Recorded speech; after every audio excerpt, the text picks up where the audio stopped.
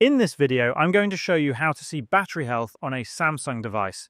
You are able to see the exact battery health in a few Samsung phones, but in many of them you can only see the battery status, indicating whether it is in good condition or not. To check your battery health, start by finding the Samsung Members app on your phone. This app comes pre-installed on Samsung phones, so it should already be available on your device. If you cannot find the app, it means that you may have uninstalled it. In that case, open the Google Play Store on your phone and search for Samsung Members. Once you find it, tap on the app and install it. Once the Samsung Members app is installed, open it. On the home screen of the app, you'll see several options at the bottom. Tap on the Support tab located at the bottom right-hand corner of the screen. Tap on Phone Diagnostics.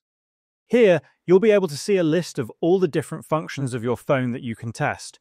From the list of available options, tap on Battery Status. After doing this, you will see the current health status of your battery. If it says normal, this means that your battery is in good condition and working properly.